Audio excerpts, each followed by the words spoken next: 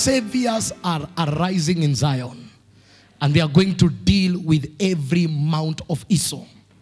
The Bible says the vision of Obadiah that says the Lord God concerning Edom. We have had a report from the Lord, and a messenger has been sent among the nations saying, arise and let us rise up against her for battle. Go to the next one. Obadiah 1:2. Behold, I will make you small among the nations. You shall be greatly despised. Then pride, the pride of your heart has deceived you. You who dwell in the clefts of the rock, whose habitation is high. You who say in your heart, who will bring me down to the ground? So that tells me the Edomites, or the mount of Esau, these are people that inhabited in high grounds. Are we together? Let's go to 4. Though you ascend as high as the eagle, and though you set your nest among the stars, from there I will bring you down, says the Lord. If thieves had come to you, if robbers by night, oh, how you will be cut off. Will they not have stolen till they had enough? If grapes gatherers had come to you, will they not have left some gleanings? Oh, how Esau shall be searched out, how his hidden treasures shall be sought after. All the men in your confederacy shall force you to be to the border. The men at peace with you shall deceive you and prevail against you. Those who eat your bread shall lay a trap for you. No one is aware of it. Will I not in that day, says the Lord, even destroy the wise men from Edom and understanding from the mountains of Esau? Then your mighty men, O Teman, shall be dismayed to the end, that everyone from the mountains of Esau may be cut off by slaughter. Tell your neighbor, neighbor, this week we are dealing with the mountains of Esau. For violence against your brother Jacob, shame shall cover you, and you shall be cut off forever. In the day that you stood on the other side, in that day, the strangers carried captive his forces. When foreigners entered his gates and cast lot for Jerusalem, even you were as one of them. But you should not have guessed on the day of your brother, in the day of his captivity, nor should you have rejoiced over the children of Judah in the day of their destruction, nor should you have spoken proudly in the day of distress. You should not have entered the gate of my people in the day of their calamity. Indeed, you should not have guessed on their affliction in the day of their calamity, nor laid hands on their substance in the day of their calamity. You should not have stood at the crossroad to cut off those among them who escaped, nor should you have delivered up those among them who remained in the day of distress. For the day of the Lord upon all the nation is near. As you have done, it shall be done to you. Your reprisal shall return upon you, upon your own head. For as you drank on my holy mountain, so shall all the nation drink continually. Yes, they shall drink and swallow, and they shall be as though they had never been. But on Mount Zion there shall be deliverance, and there shall be holiness. The house of Jacob shall possess their possessions. The house of Jacob shall be a fire, and the house of Joseph a flame, but the house of Esau shall be stubble. They shall kindle them and devour them, and no survivor shall remain of the house of Esau, for the Lord has spoken. The south shall possess the mountain of Esau, and the lowland shall possess Philistia. They shall possess the field of Ephraim, and the field of Samaria. Benjamin shall possess Gilead. And the captives of the host of the children of Israel shall possess the land of the Canaanites as far as Zarephath. The captives of Jerusalem who are in Seraphat shall possess the cities of the south. And now we come to 21. Everybody read.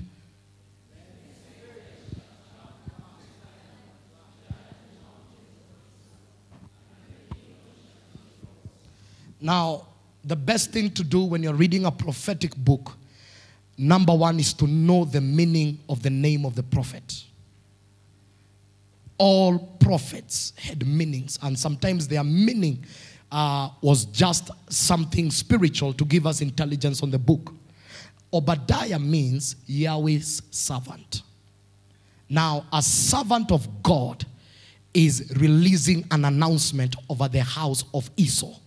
Are we together? I'll give you historical background so that you understand why he's writing what he's writing. And in this historical background, we'll have to go back to Genesis and locate Esau. Are we together? But the history of the book of Obadiah, it is written in a time where the children of Israel had already been taken captivity into Babylon.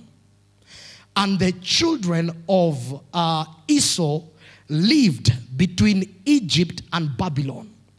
And their main assignment, they used to control the business of caravans in that particular journey.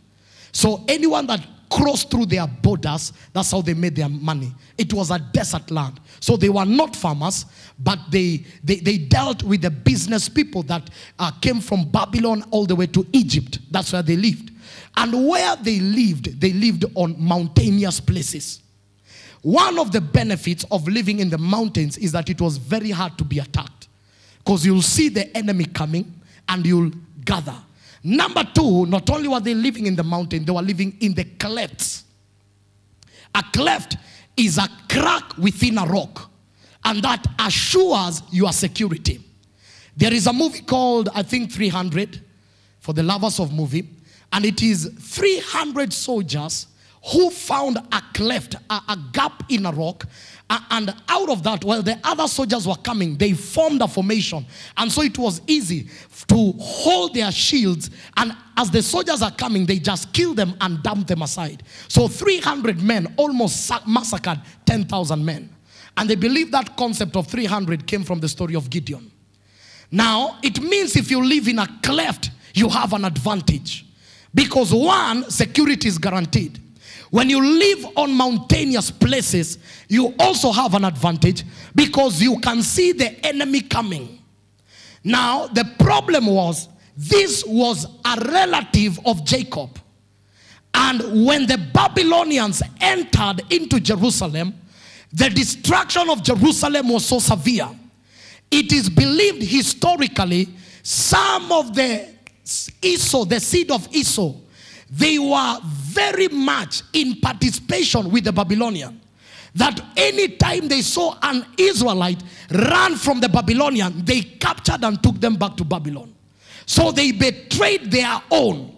Number two, the Israelite passed through their land while going to Babylon. So the Lord is trying to look at this brother and tell them, you have abandoned your brother because you lived in a high place.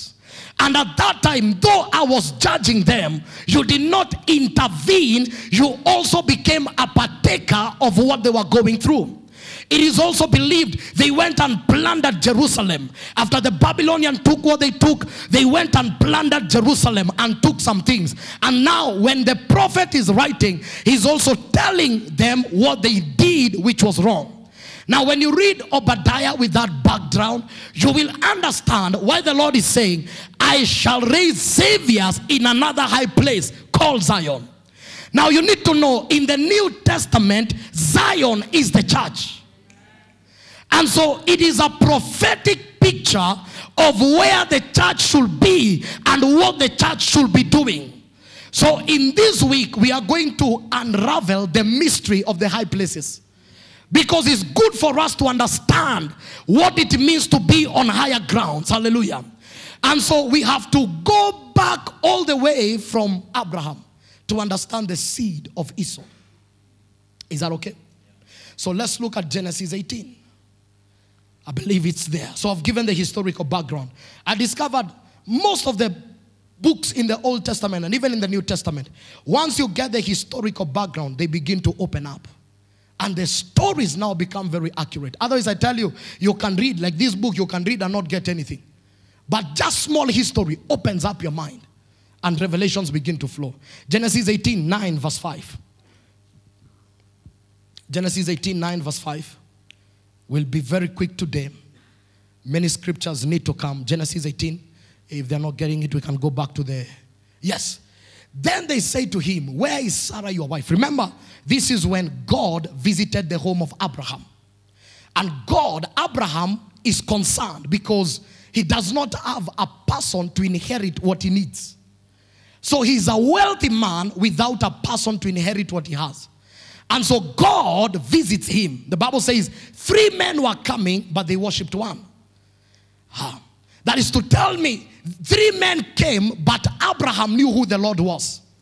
And at that hour, you read this story, it is not the servants that prepared the meal for God. Abraham and his wife took the responsibility. Because when you have an important guest in your house, I tell you, you cannot entrust that visitation with a house girl. You cannot try. So he said to the servants, get it. But now Sarah is the one who was working on it. So they say, where is Sarah, your wife? So that he said, here in the tent. Listen to me. This was not about a physical location.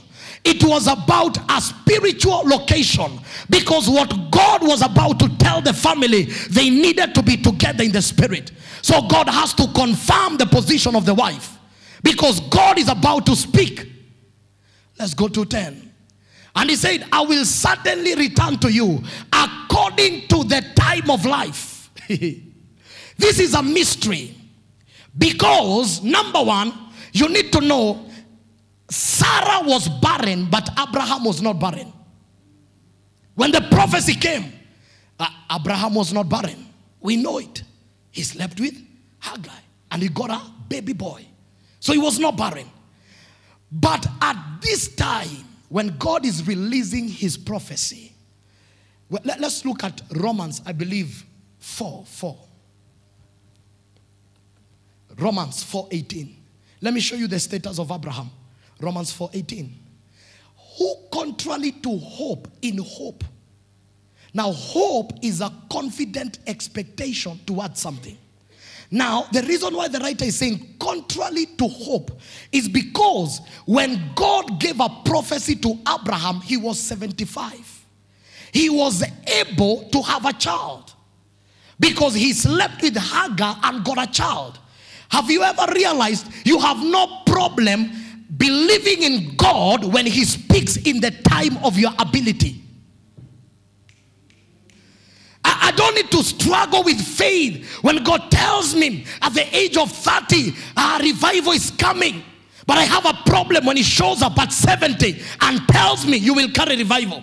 When I feel I don't have the power, at 30 I will jump. Guess what? Most of us, God speaks to us in the hour of our ability. But he shows up in the hour of your inability. For it to be a miracle, he must go beyond your ability. And that's why the first phase of prophetic ministry is not hard to believe.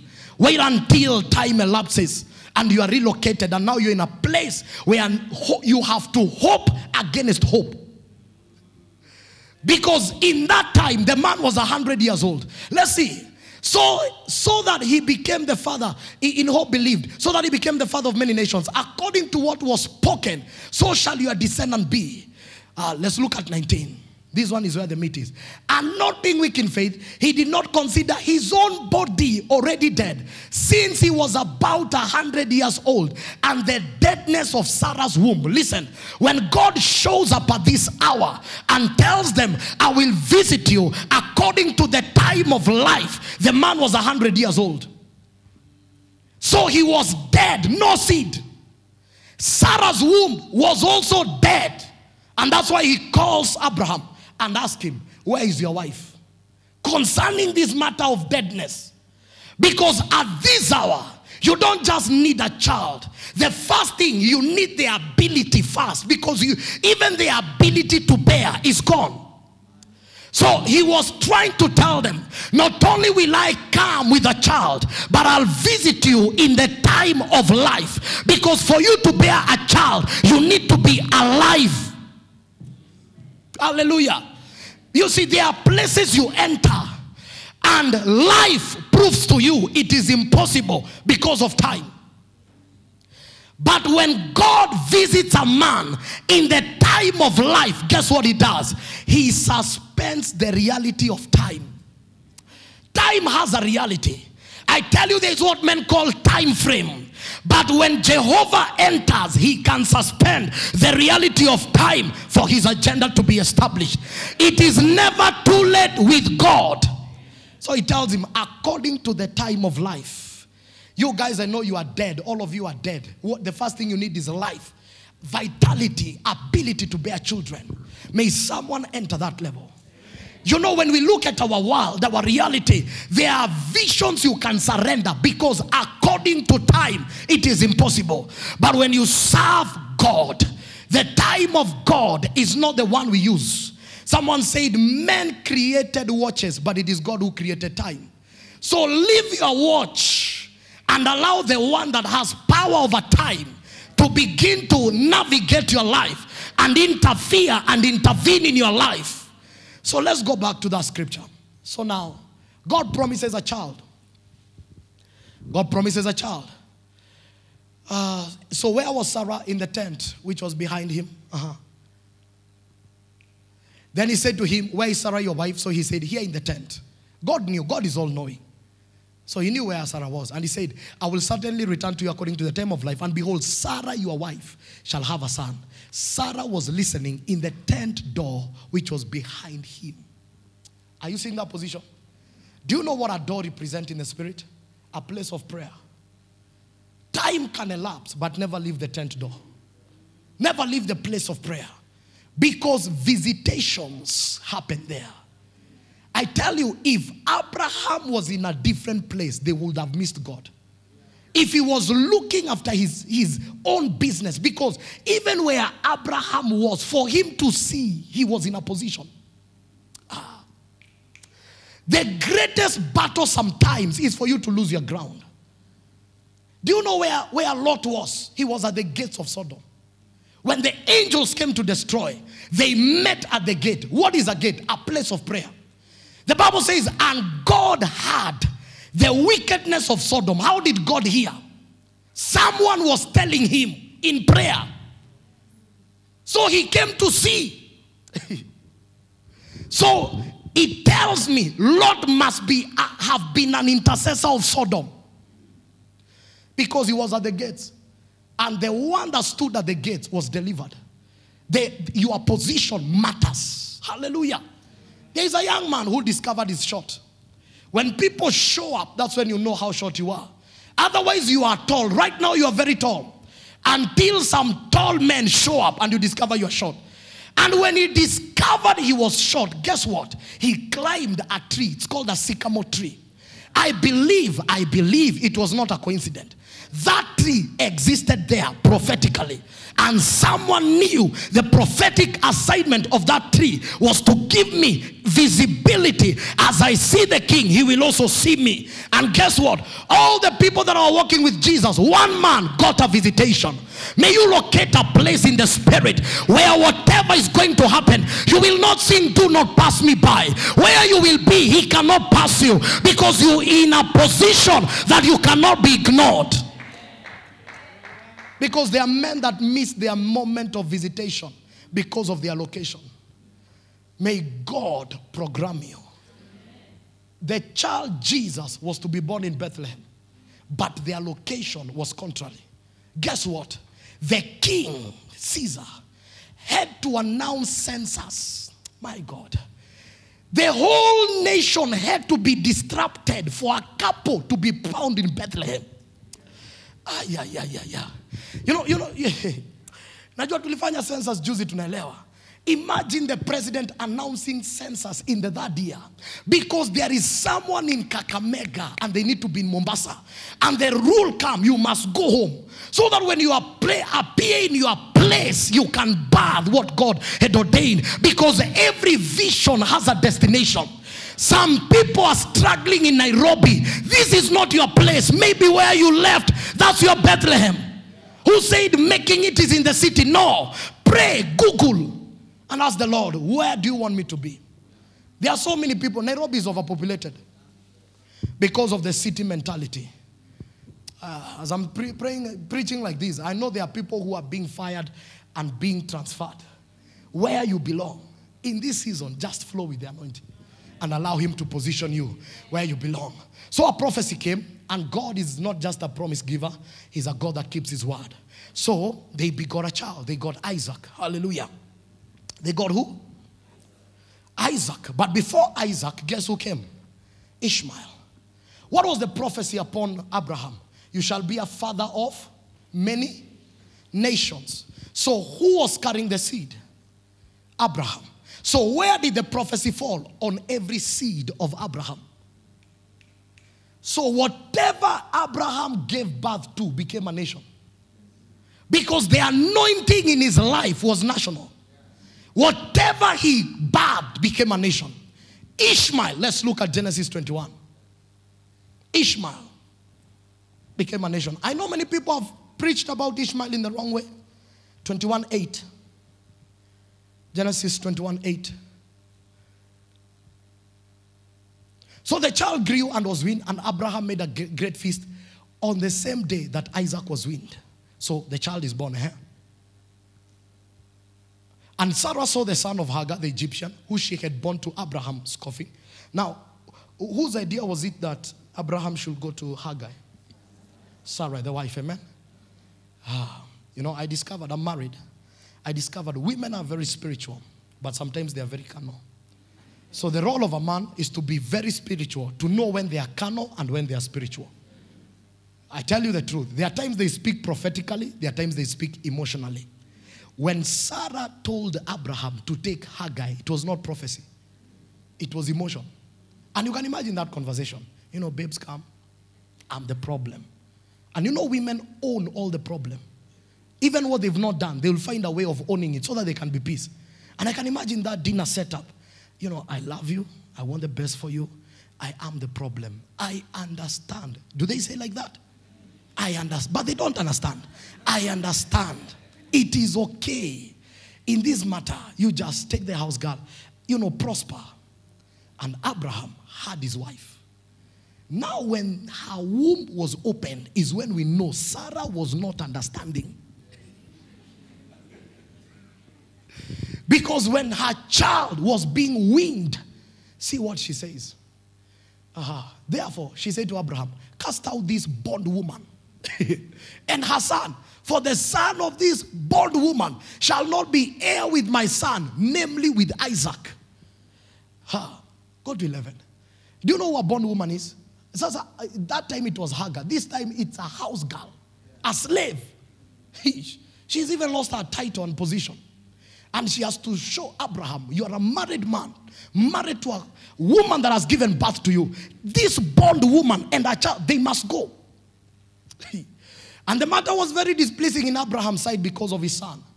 Because this was the son of Abraham. And guess, Abraham went to God. But God said to Abraham, do not let it be displeasing in your sight because of the lad or because of your bondwoman. Whatever Sarah has said to you, this is what God is saying. You had her the first time. Even now, listen to her. So don't report her to me. You deal with her now. Me, I've done my part. Listen to her voice. For in Isaac your seed shall be called. Yet I will also make a nation of the son of the bondwoman because he's here. Remember what God prophesied. He said, you shall be a father of many nations. So the prophecy is now manifesting. Whatever Abraham gave birth to became a nation. So Ishmael must become a nation. Let's look. And remember, God had a covenant with Abraham. And so because of his covenant, whatever was in Abraham entered into a covenant also. Because the Bible says, when he gave a tithe, even Levi tithed in his loins. So when he made a covenant, what was in him also entered in that covenant. So if the covenant was to prosper, even Ishmael must prosper. So Abraham rose early in the morning and took bread and skin of water and putting it on her shoulder, he gave it and the boy to Hagar and sent her away. Then she departed and wandered in the wilderness of Bathsheba. And the water in the skin was used up, and she placed the boy under one of the shrubs. Then she went and sat down across from him at a distance of about a bow shoot. For she said to herself, let me not see the death of the boy. So she sat opposite him and lifted her voice and wept. So who was weeping here? The mother. Okay? And God had the voice.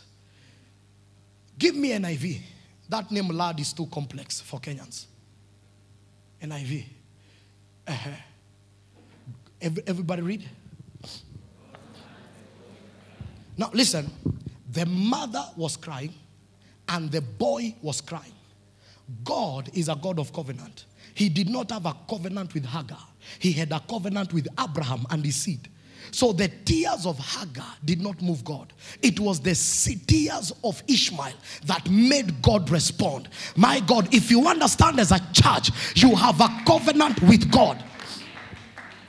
Listen, in the Old Testament, God entered into covenant with men. No man in the Old Testament kept the covenant. In the New Testament, God has not entered a covenant with anyone but himself. He gave himself on the cross, shed his own blood, then invited you to the new covenant. So that tells me when you enter in the new covenant, it cannot fail. Because it is not your loyalty that makes him move. It is your understanding of the covenant that makes him move. That is why he said in this new covenant, we are under grace. The works. It is the revelation of grace, knowing no sacrifice can you raise. You cannot even match up the sacrifice of Calvary. It is by love, by mercy that he looked at you and invited you for the new covenant so that you can be a partaker with him. So the Lord heard the cry of Ishmael, because there was a covenant between God and Abraham, and the seed of Abraham also automatically entered into that covenant.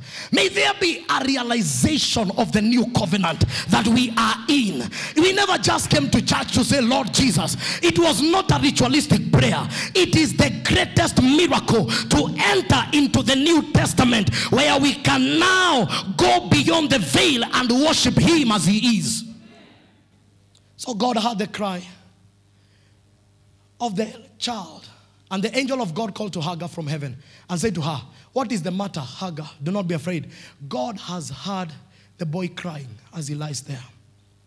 So because of the boy, Hagar was preserved.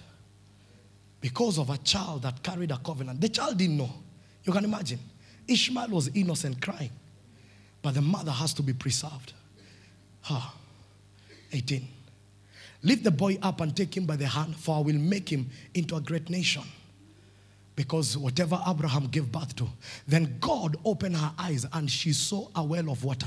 So she went and filled the skin with water and gave the boy a drink. So the well was there.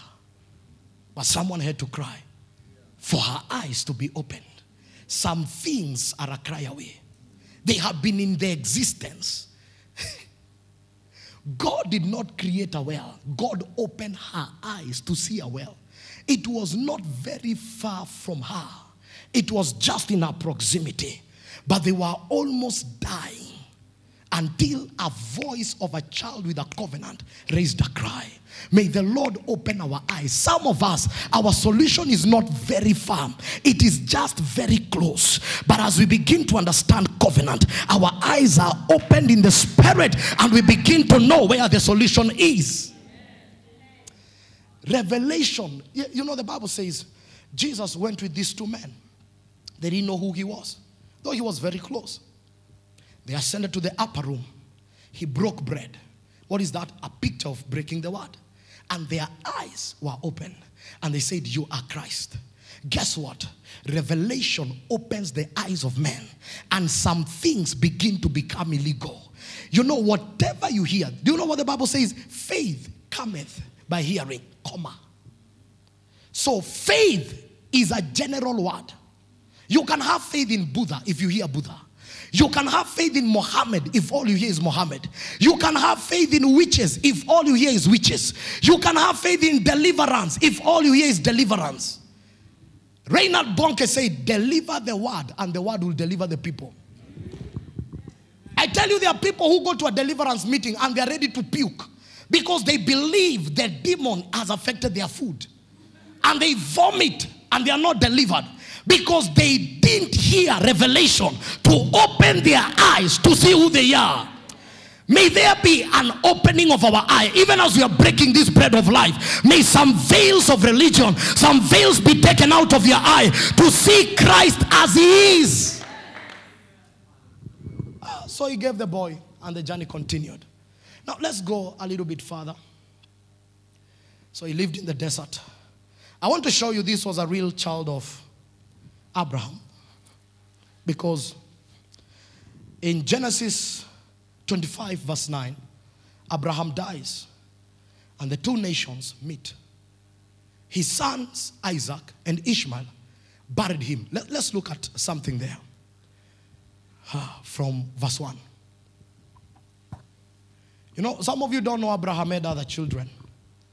Abraham took another wife whose name was Keturah. She bore him Zimran, Joshkan, Medan, Midian, Ishbak, and Shua. Joshkan was the father of Sheba and Dedan. The descendants of Dedan were the Ashurites and the Letushites and the Leuminites. The sons of Midian were Ephah, Anok, Abida, Eldah. All these were descendants of Keturah.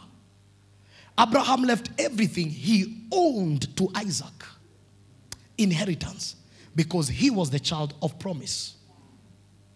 Are you seeing all the child, even the children he got with Keturah became nations? Be aware of what you carry, lest you multiply it in the wrong way. If Abraham knew, he would have preserved that seed. Now we have to deal with Ishmael. Because God cannot go against his word. They have to be a nation. And they are wandering with swords in the wilderness. You know who they are? But I pray that they will meet at the grave of Abraham one day. Okay. Go to 6. But while he was still living, he gave, everybody read, gifts to the sons of his, and sent them away from his son Isaac to the land of the east. Do you know where the east is? Yes. So what were they given? Gifts. But all that Abraham had was given to Isaac. What was the all? All the prophecy, the anointing that he carried, the ability to raise nations was released in Isaac. All. But while he was still living here, and sent them to the land of the east.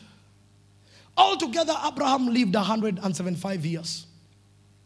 Then Abraham breathed his last and died at a good old age, an old man and full of years, and he was gathered to his people. These are prophetic people. His sons Isaac and Ishmael buried him in the cave of Machpelah near the Mamre, in the field of Ephron, son of Zohar, the Hittite. I believe this is a prophetic picture that one day something will make us gather at the same place with the people of the east. If you have prophetic ears, you can hear. Because Ishmael and Isaac gathered at the grave of Abraham. This time not as rivals. Now, later you go to this story. Isaac is born. Isaac gets a wife, Rebecca. Can we look at our scripture, then you go and we pick it up from there? Hey. Let's look at Genesis 25, 21 to 25. Tomorrow I'll take time and show you Jacob was not a thief. Isaac prayed to the Lord on behalf of his wife because she was barren. The Lord answered his prayer and his wife Rebecca became. Now when you're teaching family patterns, that's where you pick some few things. The babies jostled each other with her, and she said, why is this happening to me? So she went to inquire of the Lord. See what the Lord says. Everybody read. The Lord said to her,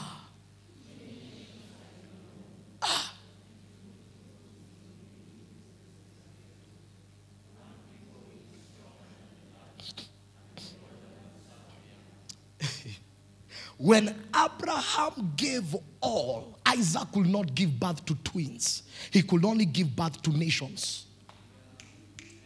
He received an impartation to release nations.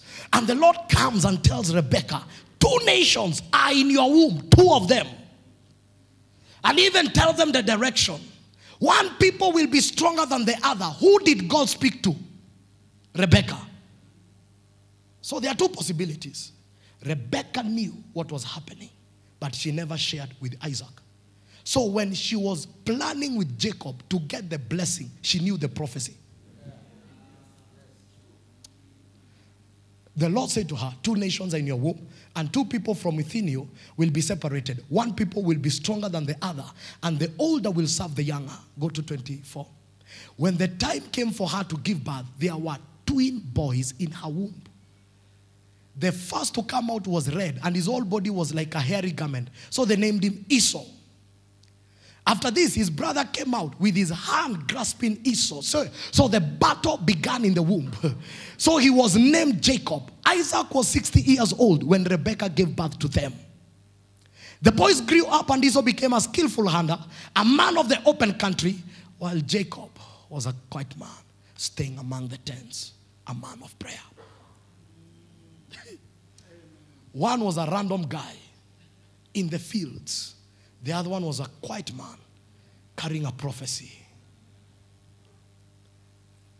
The story there is good. Isaac, who had taste of wild game, loved Esau, but Rebekah loved. Rebekah knew something that Isaac did not know. You know, even when Gabriel spoke to Mary, and he said to Mary, the one you carry is a special seed. Do you know what the Bible says? She kept the matter in her heart. Sometimes you need to take a woman for a date and ask her, what is in your heart? What has the Lord spoken? Because I tell you, maybe you're planning to buy a plot, but the Lord told her that place is not where we will live. But she has kept the matter in her heart. And as you are struggling, she knows you will not end up there. And the day you come home with a bad report, she goes to the kitchen praising and saying, Jehovah is your name. We knew this was not in your will, but the man was so stubborn, I could not fight him. If you're sitting next to your woman, tell that woman, I know there are matters in your heart. This is a fact. Are we getting it? So Rebekah never shared it with Isaac. It was a big thing. So go to 29. Once when Jacob was cooking some stew, Esau came from the open country, famished. He said to Jacob, quick, let me have some of that red stew. I'm famished. That is why he was called Edom. Now, Edom became a nation by itself, the Edomites. So he was finished. He was tired. So he asked for the. Jacob replied, first sell me your birthright. So was he given the birthright? Yes. So when he went to Isaac, did he steal it? They had a negotiation. Was there a prophecy that the younger shall rule over the older? Yes.